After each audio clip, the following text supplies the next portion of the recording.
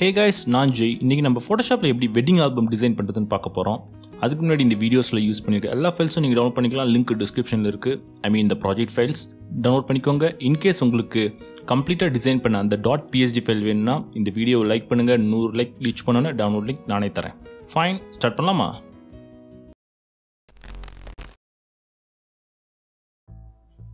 First நீங்கள் download பண்ண ஃபோல்டருக்குள்ளே போய் வெட்டிங் ஆல்பம் அப்படின்னு ஒரு பிஎஸ்டி ஃபைல் இருக்கும். அதை ஃபோட்டோஷாப்பில் ஓப்பன் பண்ணிக்கோங்க. இது டிசைன் ரெடி ஃபைல் தான். நீங்கள் ஸ்ட்ரைட்டாகவே டிசைன் பண்ண போகலாம். A4 size. நான் கலர் பேலட் கொடுத்துருக்கேன். நம்ம இந்த டிசைனில் யூஸ் பண்ண போகிற கலர்ஸ். அப்புறம் நான் வந்து ஆட்புட் ஆப்ஷன் எனேபிள் பண்ணியிருக்கேன். ஸோ தட் நம்ம ஒரே ஃபைலில் மல்டிபிள் டெம்ப்ளேட்ஸ் க்ரியேட் பண்ணிக்கலாம். அதை பற்றி நம்ம லேட்டர் பார்க்க போகிறோம். இப்போ ஃபஸ்ட் வந்து நம்ம பார்டர் கைட்லைன்ஸ் க்ரியேட் பண்ணிக்கலாம். அதுக்கு கவர் ஃபோல்டருக்குள்ளே போய் ஒரு நியூ லேயர் ஒன்று க்ரியேட் பண்ணிக்கோங்க. இப்போ கலர் பிக்கர் போய் some kind of yellow colour இல்லை பச்சை கலர் எடுத்துக்கோங்க. இப்போ ஷேப்ஸ் டூலில் போய் ரெக்டாங்கிள் டூல் எடுத்துக்கோங்க. ஒரு கிளிக் பண்ணி 215x550 அப்படின்ற சைஸில் ஒரு ரெக்டாங்கிள் ஒன்று க்ரியேட் பண்ணிக்கோங்க. இந்த ஷேப் வந்து நம்ம ரெஃபரன்ஸாக வச்சு கைட்லைன்ஸ் க்ரியேட் பண்ண போகிறோம். அதை நான் லெஃப்ட் சைடில் ப்ளேஸ் பண்ணி ஒரு வெர்டிக்கல் லைன் ஒன்று க்ரியேட் பண்ணிக்கிறேன். அடுத்து ரைட் சைட் வச்சு இன்னொரு வெர்டிக்கல் கைட்லைன் க்ரியேட் பண்ணிக்கிறேன். இப்போ free transform tool control T enable பண்ணி 90 டிகிரி ரொட்டேஷன் கொடுத்து ஹரிசாண்டல் கைட்லைன்ஸ் க்ரியேட் பண்ணிக்கிறேன். மேலே அப்புறம் கீழே ஒன்று. ஸோ தெரிகோ நம்மளோட பார்டர் கைட்லைன்ஸ் ரெடி ஆகிடுச்சு. இப்போ நம்ம இதை டிசேபிள் பண்ணிக்கலாம். நெக்ஸ்ட் நான் வந்து இமேஜ் பிளேஸ் ஹோல்டர் க்ரியேட் பண்ண போகிறேன். இமேஜ் ஃபோல்டர் போய்க்கோங்க. நியூ லேயர் ஒன்று க்ரியேட் பண்ணிக்கோங்க. கலர் பிக்கரில் போய் பிளாக் கலர் எடுத்துக்கோங்க. இப்போ ரெக்டாங்கிள் ஷேப் டூல் எடுத்துக்கோங்க. அதில் ஃபில் மட்டும் எனேபிள் பண்ணிக்கோங்க. ஸ்ட்ரோக் டிசேபிள் ஆகட்டும். இப்போ வந்து இந்த மாதிரி ஒரு ரெக்டாங்கிள் ஷேப் ஒன்று க்ரியேட் பண்ணிக்கோங்க. ஃபைன், இதுதான் நம்மளோட இமேஜ் பிளேஸ் ஹோல்டர். நெக்ஸ்ட் நம்ம இப்போ இமேஜை உள்ளார ட்ராப் பண்ண போகிறோம். அதுக்கு வந்து நீங்கள் டவுன்லோட் பண்ண ஃபோல்டருக்குள்ளே போய் இமேஜ் 1 அப்படின்னு இருக்கும். அதை ஃபோட்டோஷாப்பில் ஓப்பன் பண்ணிக்கோங்க. இதை காப்பி பேஸ்ட் பண்ணாலும் பரவாயில்ல, இல்லைனா ட்ராக் அண்ட் ட்ராப் கூட பண்ணிக்கோங்க. நம்ம கேன்வாஸ்குள்ளார அதை இமேஜ் பிளேஸ் ஹோல்டருக்குள்ளே மேலே இருக்க மாதிரி ப்ளேஸ் பண்ணிக்கோங்க. இப்போ ரைட் கிளிக் பண்ணி அதை கிளிப் மேட்ச் பண்ணிக்கோங்க. ஸோ தட் அந்த இமேஜ் பிளேஸ் ஹோல்டருக்குள்ளார மட்டும்தான் அது விசிபிள் ஆகும். இப்போ control T free transform tool enable பண்ணி ரீசைஸ் பண்ணிக்கோங்க. ஃபைன், அடுத்து வந்து நம்மளை டிசைன் ஆட் பண்ண போகிறோம். அதுக்கு டிசைன் ஃபோல்டர் போய் ஒரு நியூ லேயர் ஒன்று க்ரியேட் பண்ணிக்கோங்க. கலர் பிக்கரில் இந்த பிங்க் கலர் சாம்பிள் பண்ணி எடுத்துக்கோங்க. அகெயின் ரெக்டாங்கிள் டூல் எடுத்துக்கோங்க. Fill enable பண்ணியிருக்கட்டும். ஸ்ட்ரோக் டிசேபிள் ஆகட்டும். இப்போ நான் ஒரு 25% கவர் பண்ணுற மாதிரி கேன்வாஸ் இந்த மாதிரி ஒரு ரெக்டாங்கிள் ஷேப் ஒன்று க்ரியேட் பண்ணிக்கிறேன். ஃபைன், நம்மளோட டிசைன் பட் கம்ப்ளீட் பண்ணியாச்சு. நெக்ஸ்ட் நம்ம வந்து டெக்ஸ்ட் ஆட் பண்ண போகிறோம். அதுக்கு டெக்ஸ்ட் ஃபோல்டர் போய்க்கோங்க. நியூ லேயர் ஒன்று க்ரியேட் பண்ணிக்கோங்க. கலர் பிக்கரில் போய் பிளாக் கலர் எடுத்துக்கோங்க. நான் இந்த ஆஃப் பிளாக் கலர் சாம்பிள் பண்ணி எடுத்துக்கிறேன். டெக்ஸ்ட் டூல் எனேபிள் பண்ணிக்கோங்க.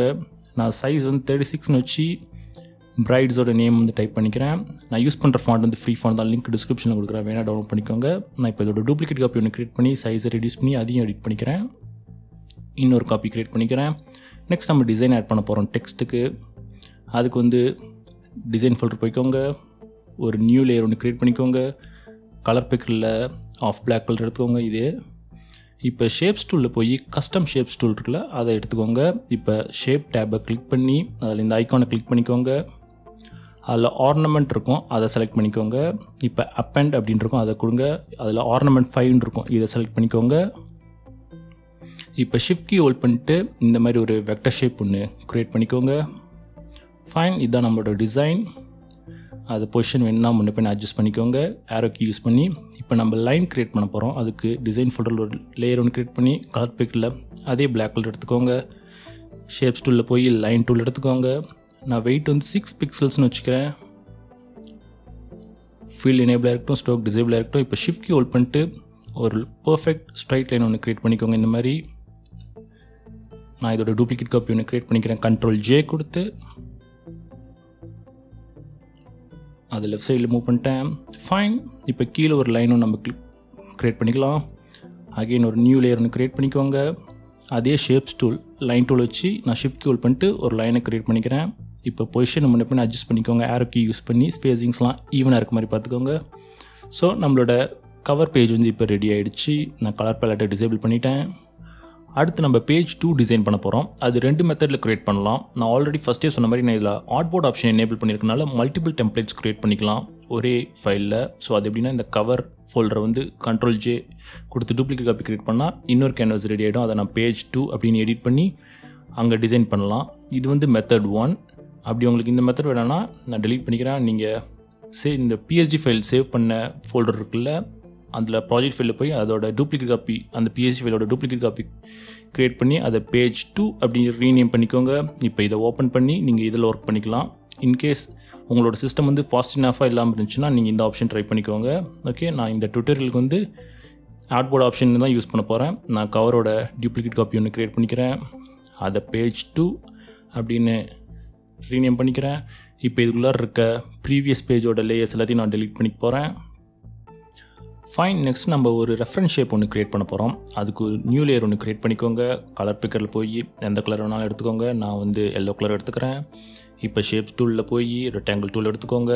கிளிக் பண்ணி 551/70 அப்படின்ற சைஸில் ஒரு ரெக்டாங்கிள் ஷேப் ஒன்று க்ரியேட் பண்ணிக்கோங்க. அதை நான் ஃப்ரீ ட்ரான்ஸ்ஃபார்ம் டூல் எனேபிள் பண்ணி Ctrl+T 90 டிகிரி ரொட்டேட் பண்ணிக்கிறேன். இதை நம்ம பின்னாடி யூஸ் பண்ண போகிறோம். நெக்ஸ்ட் நம்ம வந்து இமேஜ் பிளேஸ் ஹோல்டர் ஒன்று க்ரியேட் பண்ண போகிறோம். அதுக்கு என்ன பண்ணலாம்னா நீங்கள் இமேஜ் ஃபோல்டர் போய்க்கோங்க. அதில் போய் ஒரு நியூ லேயர் ஒன்று க்ரியேட் பண்ணிக்கோங்க. இப்போ கலர் பிக்கரில் போய் பிளாக் கலர் ஒன்று எடுத்துக்கோங்க. இப்போ அகெயின் ஷேப்ஸ் டூலில் போய் ரெக்டாங்கிள் டூல் எடுத்துக்கோங்க. நான் இந்த மாதிரி ஒரு இமேஜ் பிளேஸ் ஹோல்டர் ஒன்று க்ரியேட் பண்ணிக்கிறேன். ஃபைன். இப்போ நம்ம வந்து அந்த ரெஃபரன்ஸ் ஷேப்பை யூஸ் பண்ண போகிறோம். அதை நான் வந்து செலக்ட் பண்ணி மூவ் பண்ணிட்டு வந்து இங்கே ப்ளேஸ் பண்ணிக்கிறேன். இது வந்து நம்ம ஸ்பேஸிங்காக யூஸ் பண்ண போகிறோம். இப்போ அகெயின் இமேஜ் ஃபோல்டர் போய் இன்னொரு லேயர் க்ரியேட் பண்ணிக்கோங்க. அகெயின் அதே ரெக்டாங்கிள் டூலை வச்சு நான் இன்னொரு இமேஜ் பிளேஸ் ஹோல்டர் க்ரியேட் பண்ண போகிறேன். இப்போ அதோட சைஸ் அண்ட் ஸ்பேஸிங்ஸை வந்து அந்த ரெஃபரன்ஸ் ஷேப்பை அடையாளமாக வச்சு நீங்கள் அட்ஜஸ்ட் பண்ணிக்கோங்க. ஃபைன். இப்போ இதோட டூப்ளிகேட் காப்பி நான் ஒன்று க்ரியேட் பண்ண போகிறேன். Ctrl+J கொடுத்து அதை கீழே ப்ளேஸ் பண்ணிக்கிறேன். இப்போ வந்து அந்த ரெஃபரன்ஸ் ஷேப் இருக்குல்ல, அதை செலக்ட் பண்ணிக்கோங்க. Ctrl+T எனேபிள் பண்ணி ரொட்டேட் பண்ணிக்கோங்க 90 டிகிரி. இப்போ அதை இங்கே ப்ளேஸ் பண்ணி நான் வந்து ஸ்பேஸிங்ஸ் வந்து ஈவனாக இருக்க மாதிரி அலைன் பண்ணிக்கிறேன். ஃபைன். இப்போ அந்த ரெஃபரன்ஸ் ஷேப்பை நம்ம டிசேபிள் பண்ணிக்கலாம். இப்போ நம்ம க்ரியேட் பண்ண அந்த 2 பிளேஸ் ஹோல்டரையும் செலக்ட் பண்ணிக்கோங்க. அந்த லேயரையும் ஷிஃப்ட் கீ ஹோல்ட் பண்ணிட்டு இப்போ Ctrl+T எனேபிள் பண்ணி ரீசைஸ் பண்ணிக்கோங்க, நம்மளோட பார்டர் கைட்லைன்ஸை டச் பண்ணுற மாதிரி. ஃபைன். இப்போ நம்ம இமேஜை வந்து ட்ராக் அண்ட் ட்ராப் பண்ணலாம். நீங்கள் வந்து இப்போ டவுன்லோட் பண்ண ஃபோல்டருக்குள்ளார போய்க்கோங்க. இமேஜ் 2 இருக்கும், அதை ஃபோட்டோஷாப்பில் ஓப்பன் பண்ணிக்கோங்க. அஃப்கோர்ஸ் நீங்கள் இந்த இமேஜ் தான் யூஸ் பண்ண அவசியம் இல்லை, உங்களோட இமேஜ் கூட யூஸ் பண்ணிக்கலாம். அதை நான் கேன்வாஸ்குள்ளார ட்ராக் அண்ட் ட்ராப் பண்ணுறேன். முன்னாடி சொன்ன மாதிரி இமேஜ் பிளேஸ் ஹோல்டருக்கு மேலே கரெக்டாக ப்ளேஸ் பண்ணி ரைட் கிளிக் பண்ணி கிளிப் மேட்ச் பண்ணிக்கோங்க. Free transform tool Ctrl+T enable பண்ணி அதை ரீசைஸ் பண்ணிக்கோங்க. இதே ஸ்டெப்பை தான் நான் ரிப்பீட் பண்ண போகிறேன். மீதி இருக்க 2 பிளேஸ் ஹோல்டருக்கும் ப்ராஜெக்ட் ஃபைலில் போய் இமேஜ் 3 ஓப்பன் பண்ணிக்கோங்க. கேன்வாஸ்குள்ளார ட்ராக் அண்ட் ட்ராப் பண்ணுங்கள். இமேஜ் பிளேஸ் ஹோல்டர் மேலே கரெக்டாக வர மாதிரி ப்ளேஸ் பண்ணி ரைட் கிளிக் பண்ணி கிளிப் மேட்ச் பண்ணிக்கோங்க. ஃப்ரீ ட்ரான்ஸ்ஃபார்ம் டூல் எனேபிள் பண்ணி ரீசைஸ் பண்ணிக்கோங்க. அகெயின் வெரி சேம் ஸ்டெப் தான் நம்ம ரிப்பீட் பண்ண போகிறோம். இமேஜை ட்ராப் பண்ணி கிளிப் மேட்ச் பண்ணிக்கோங்க, ரீசைஸ் பண்ணிக்கோங்க.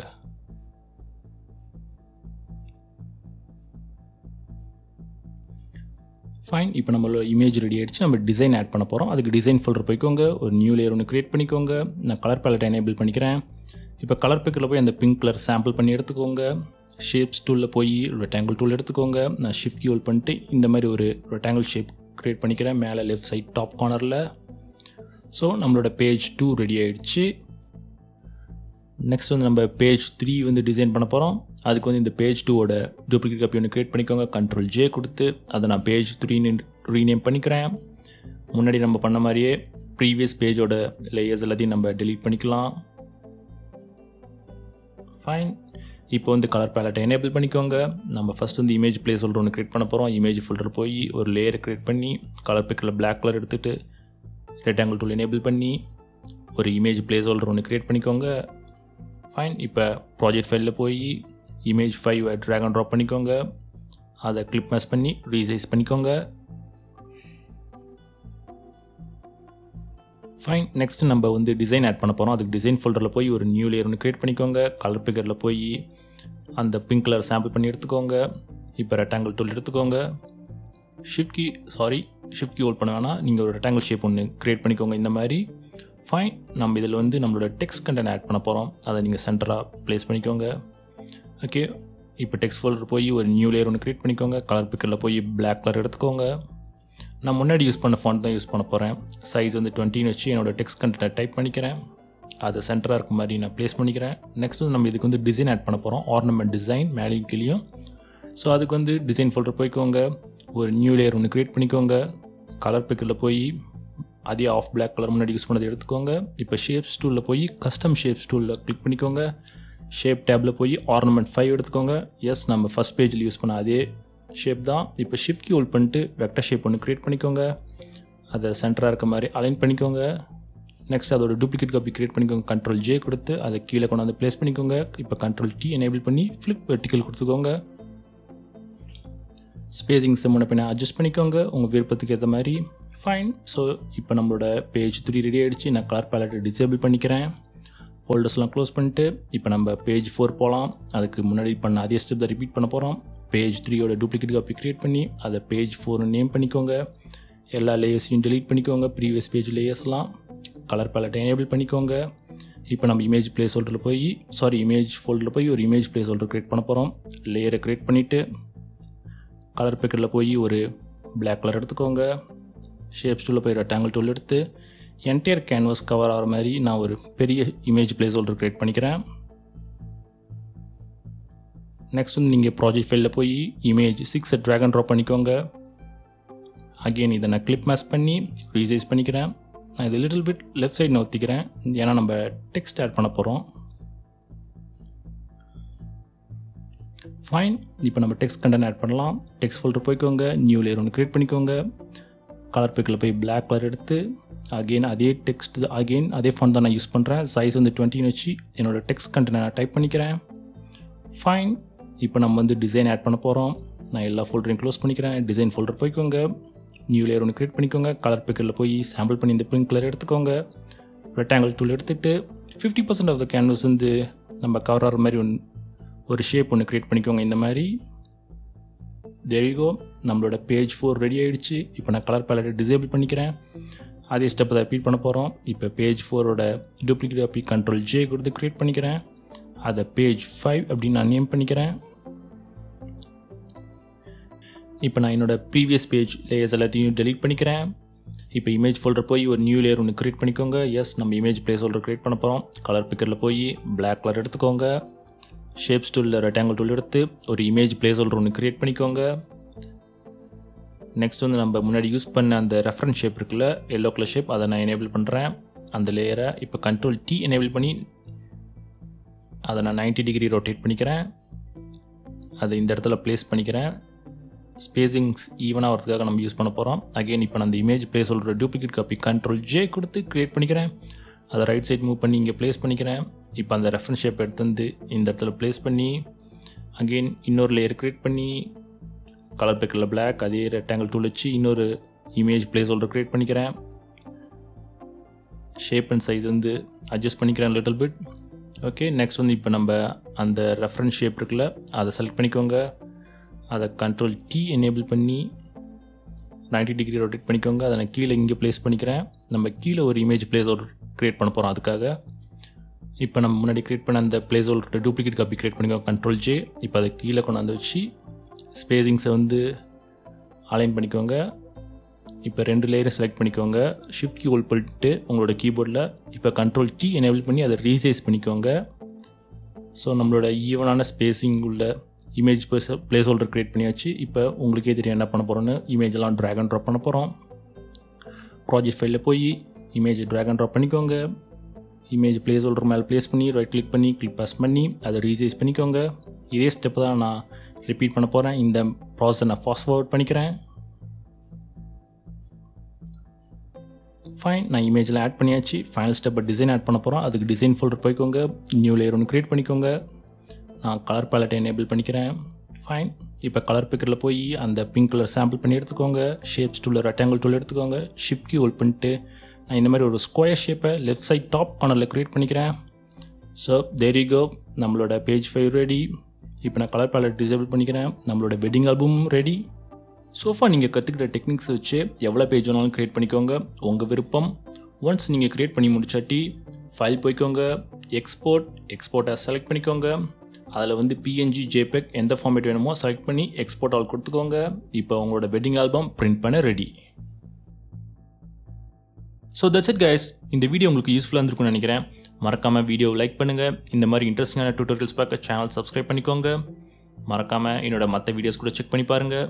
வீடியோ பார்த்ததுக்கு நன்றி. Take care.